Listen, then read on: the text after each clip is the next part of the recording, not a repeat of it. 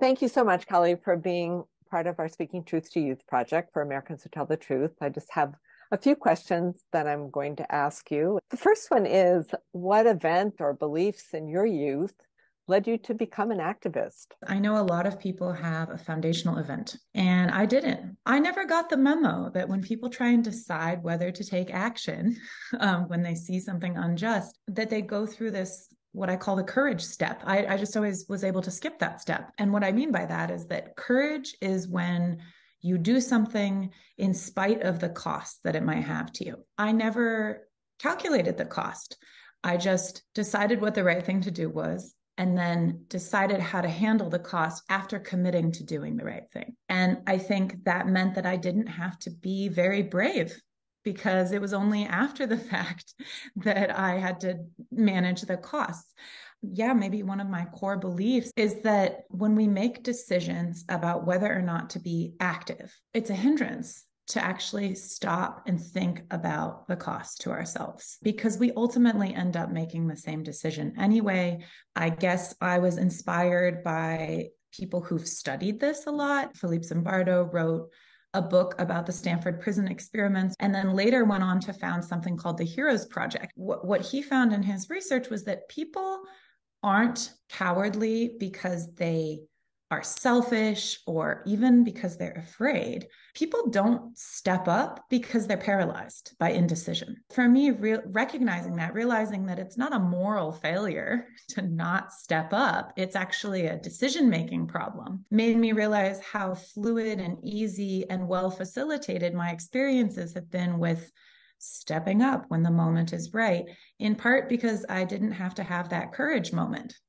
And not everyone can afford that, and people have costs that are very different, of course. And also activism has been portrayed as an ideology. That is a misrepresentation of how things work. Just the other day I was driving and there was a bird, it's nesting season where I am, and there was a bird flying across the road at car level.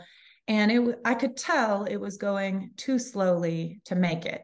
And so I braked kind of hard and I looked behind me to make sure I wasn't going to get in an accident. But I did. I stopped the whole lane of traffic for that, 30-second delay. And that's just as important as deciding to get arrested. I think most people are activists in the sense that they respond to the call of the moment.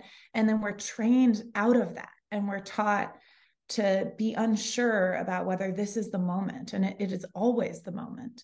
And I think even more so, partly because we don't have as much access to intergenerational communication, but I was lucky to have that growing up.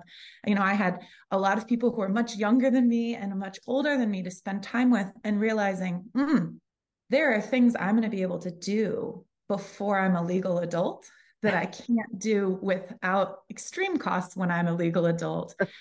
There are things I can do with my body because I happened to be able-bodied in my 20s that I won't be able to do in my 40s. And so the moment is always right now. If I'm in a community of people and we know that our community needs X, I'm going to contribute the things that I have to offer, and those things are going to change over time. And so I better offer what I have now, because the reality is we just lose pieces of ourselves and gain new pieces over time. And so if we don't take advantage of what we have to offer now, we're not going to be able to offer it later. Something new will come along and we'll have to take advantage of that contribution that we have to our communities. As you think now, what motivates you? What gives you courage? What guides you in your journey? I guess this speaks to the question of change over time, because I was not, when I was a bit younger, motivated by outrage or disgust or frustration. But now I am. I really like that. I've never really been motivated by hope. I feel like that's often kind of a toxic lure, right? The idea that we will eventually be successful is not my reason for being parts of campaigns. And now I'm starting to get angry because it keeps me energetic in ways that I might not be. Justice takes so long. And then when it does happen, it's so sudden. It's almost like an accident. And so I think like endurance is something that I'm learning to build in myself as I'm starting to get older and understand that believing something is possible might not be enough for me. I might just need to be really angry. You know, all the things that I love have been under attack, and a lot of the things that I love are gone. But just as often, when I look at the story, I'm the bad guy. I am complicit in the attack. I am using this laptop right now that has coltan from a mine that I visited in Congo. I'm the problem too. I don't want to ever fall into the injury alibi, right? Just because we're injured by a system doesn't mean we aren't perpetrators of the system. And we are coerced into complicity. That's kind of how capitalism works. You end up working for institutions that do the very thing that's killing you. You end up using the chemical that's giving you cancer. You end up like buying the thing that's going to go into the toxic waste pit.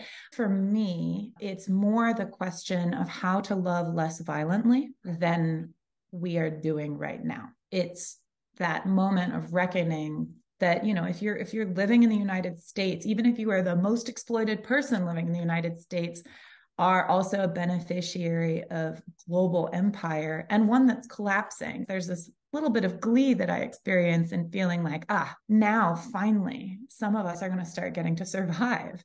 I don't know what the future is going to look like, and that's always scary, but it's also really exciting. A very large portion of the US population came here because the US was directly complicit or quite active in destroying their chances of living at home. Most people who came from Asia after World War II came as war refugees, essentially, or the fallout of militarization. People from South America and Central America are dealing with the multi-generations fallout of, you know, the quote unquote war on drugs and trade agreements that the US has been really coercive in forging. And also, I think a lot of people forget their own history about how they arrived. Right? You know, a lot of European Americans came to the United States after England's brutalization of, you know, Scotland and Ireland. Again, this is why I think like the injury alibi doesn't work, but remembering our historical injuries allows us to see how there's a continuity of violence that happens when an empire takes other people's land and money and people and lives. I am not particularly convinced by the claim that if we didn't spend money on wars, we could spend it on other things, but I am pretty clear on the idea that if we are divesting from the project of war, then our air will be cleaner, everybody's air will be cleaner, but also we'll live in a place that has more justice, and that makes people happy. I don't want to have to make the capital claim that you will be richer as a person if you stop harming other people. Like, I don't really care if you're richer as a person, but I do care about living in a world where people are living fairly. Like that, I want that. I was in junior high when 9/11 happened. You could sense that it was going to change the paradigm of how the United States used words like security or safety, and how that was understood as the right to exploit other people. That's not new, but it became mainstreamed in a way that's really scary to me. But I remember a time when I could greet my relatives at the gate of an airport, and that's not because of historical events. That's because there was an excuse to use more and more security. I remember leaving my shoes on at an airport. I remember not being racially profiled like by an institution in the way that I am now. And I also remember talking to Iraqis who are in their 60s and 70s. You know, they remember a time when they could travel all over the world. I don't have a date when everything was utopian, but it is nice to hear nuggets that mean that what we imagine is possible for living with other people in a just world has already been done. We can actually just remember what it's like to plant seeds, or what it's like to grow a community, or what it's like to live in intergenerational households. It's not perfect. I'm not going for purity, but it is nice to know that the possibilities are out there for just everybody being a little bit happier. So what advice do you have? And I usually say for youth activists, but I'm going to just say for young people. Skip the courage step. avoid the injury alibi. I have this list of things that I keep in my bathroom to remind myself. One is about making lives possible. Save your seeds, rescue spiders, like the little tiny things that actually like make things possible, but it also means facilitating good deaths too. The other one is about redistributing wealth and risk.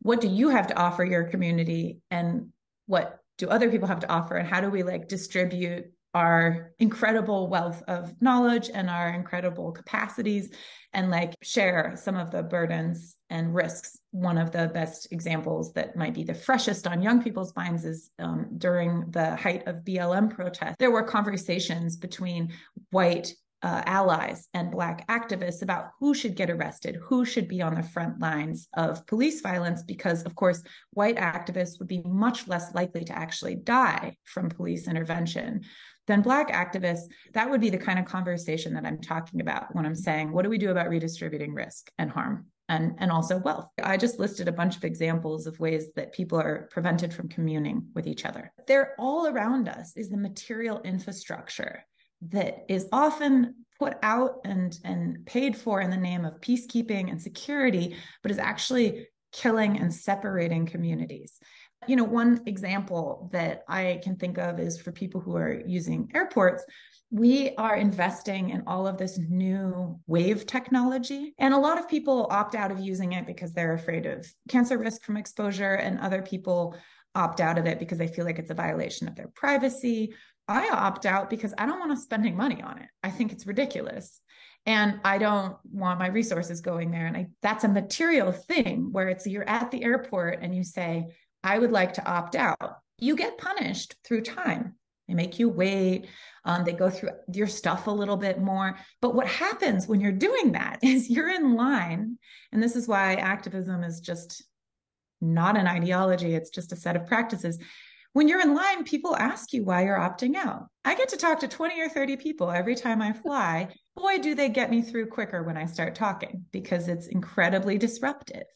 The last thing is about time. I don't remember what sports coach said this thing, but it was something like, be quick, but don't rush. There's something that's going on right now with time that is the main thing that unwinds us. So it's actually time regimes that are keeping us pretty occupied. And just thinking about what it means to not wait, but not rush, and actually take swift action without it being from a place of panic or anxiety. And maybe that just means like, how do I want to spend the minutes of my life that are precious? On the one hand, life is really short. And on the other hand, gosh, it takes forever. What are you going to do with your time? Maybe that means like, what am I going to do with this decade? And then you decide another decade later. Or maybe it means like, what am I going to do with this 5 minutes? Again, it's like, it's not a moral issue to never get to the important stuff. It's a practical decision-making thing that I think is really, we're getting crowded with stuff that's causing us harm. I mean, like, it's causing the us that we're trying to build, whether it's in a classroom or a justice movement. It's destroying the we part, and everybody knows it and nobody likes it. And so if we know that time is what's keeping our decision-making cloudy and keeping us from organizing together, then we know that's exactly where we need to leverage our power. I often now think about kids who have to walk through metal detectors to get to schools. What's that message that's being sent to our children that school isn't safe? One, when was school ever safe? We started destroying Native American languages the minute Europeans got to this continent. School is not safe. It's full of bullies. Most of them are teachers. Some of them are principals, and maybe a few are students. School is where you learn about power. Metal detectors send a terrible message to adults to remind them that school was never safe for brown people, queer people, any other kind of misfit. So the fact that like the prom king also has to feel unsafe, I'm okay with that. What the metal detectors symbolize is that the burden of that danger remains on students rather than on the policymakers that those students did not get to elect. There we go right back to that intergenerational moment where we're seeing one generation having failed the next generation before they even get a chance to start. It's just a miserable feeling to have to go through checkpoints to get to school. That's not a good feeling. That's not feeling good is an important reason to fight for justice. That's a good enough reason. But I also think generations who didn't have to walk through metal detectors are also having to experience the wake-up call of remembering and recognizing how dangerous school has always been for the people that always knew. What have we done? And what have we left the next generation with? Who are we fighting for? And if it's intergenerational struggle, then like we got to fight faster, harder. Like it's time to go quick. Like maybe we also need to even rush because, we've got incredible youth activists who are essentially scolding the generations ahead of, older than them, saying, why didn't you clean up your act? We don't have clean air to breathe. You are choking us to death. We've got time to fight for the next generation so that instead of having to go backwards and fight fights we already won, like the ability to have reproductive rights or the ability to have clean air. These are fights that have been won and then devalued over time because we got lazy. We are in a society where children get shot in school. That's on us. That's on me and you. And so for youth activists, I would just say that like tapping into intergenerational wisdom includes learning from your elders and also holding your elders accountable to follow you because obviously they didn't do as good a job as you're going to do, or you wouldn't have to do it. That kind of security infrastructure just doubles down on the kind of violence that people who aren't safe in school experience. It doesn't get rid of the white supremacy that gets taught in the classroom. It actually doubles down on it. And it doesn't get rid of the homophobia that's on the playground. It actually doubles down on it. And the infrastructure that we can see allows us to understand the systems that are invisible. If I think a metal detector is symbolizing a lack of gun control, which it is, I might also be missing that it's symbolizing all of the things that were already in the school, separate from the guns, that make it so that some people feel supreme, that you feel that you are supremely better than everybody else. And that's always been there. And so I want to make sure that I see what I'm looking at materially as a very clear symbol of all of these systems that are actually really vulnerable to our organizing. In spite of me saying at the beginning that like I don't really have any hope of winning any campaigns, I also do see this glimmer of possibility that it turns out that all of those systems that seemed overwhelmingly powerful, they just need like a little push. Thank you so much. Bye. Okay.